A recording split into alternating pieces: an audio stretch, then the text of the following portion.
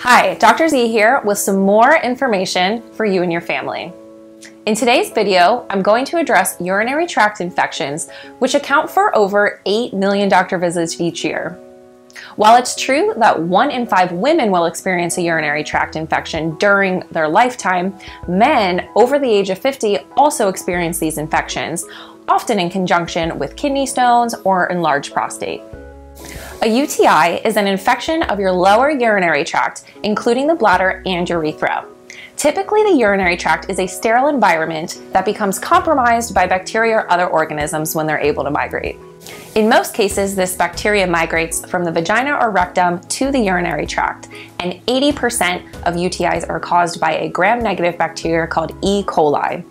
Other gram-negative as well as gram-positive bacteria can also be the culprit, as well as sexually transmitted organisms and even fungus like Candida.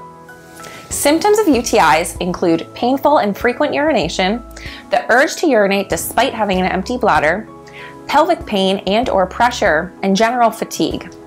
More serious signs include pyuria or white blood cells in the urine that can make it look cloudy, hematuria or blood in the urine, fever, flank pain, nausea, vomiting are all signs that the infection may have reached the kidneys, causing pyelonephritis. UTIs are conventionally treated by allopathic doctors with a course of antibiotics. Unfortunately, having a UTI puts women at risk for having another. In fact, 20% of women who have had one UTI will have another. Of that group, 30% are likely to have a third occurrence, and of this group, 80% are likely to have additional UTI reoccurrences.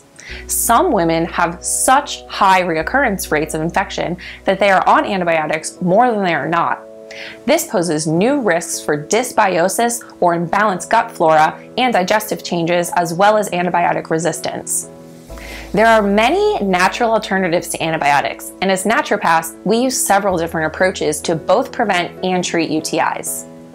E. coli bacteria rely on the ability to adhere to epithelial tissue in the urinary tract via appendages called fibria. There are several anti-adhesion agents present in cranberry, bilberry, uva ursi, and a simple sugar called D-mannose that prevent this adherence so bacteria cannot attach to the tissue in the urinary tract and can be excreted through the urine. In addition to preventing bacterial adherence, we also use natural antimicrobials to fight and kill bacteria in the urinary tract. Botanicals such as golden seal, coptis, Oregon grape, and barberry contain an alkaloid called berberine, which is an antimicrobial that is effective against bacteria like E. coli, viruses, and fungi. We also use supplements to heal and soothe the urinary tract. The powerful antioxidant vitamin C helps to manufacture the connective tissue needed to repair damaged urinary tract tissue. In addition, demulcent herbs like marshmallow root, corn silk, and plantain leaf can help soothe irritated epithelial tissue. It's important to consult with your naturopath before using these herbs, as several are contraindicated for pregnant or nursing women. Along with these other steps, it's important to optimize the vaginal and gastrointestinal microbiomes. Pathogenic bacteria are allowed to enter when the host's normal defense team is down. You can think of the good microbes as your army and the pathogenic bacteria as the enemy. The use of antibiotics, spermicides, and other toxins can kill your good microbes, allowing the unfavorable ones to colonize and create all sorts of problems. In order to stop the pathogens from colonizing and taking over, you can increase dietary and supplemental lactobacillus species, particularly Lactobacillus rhamnosus and reuteri, and optimize your overall GI health. This is especially important in postmenopausal women, as lower estrogen states are associated with less lactobacilli in the vaginal tissue.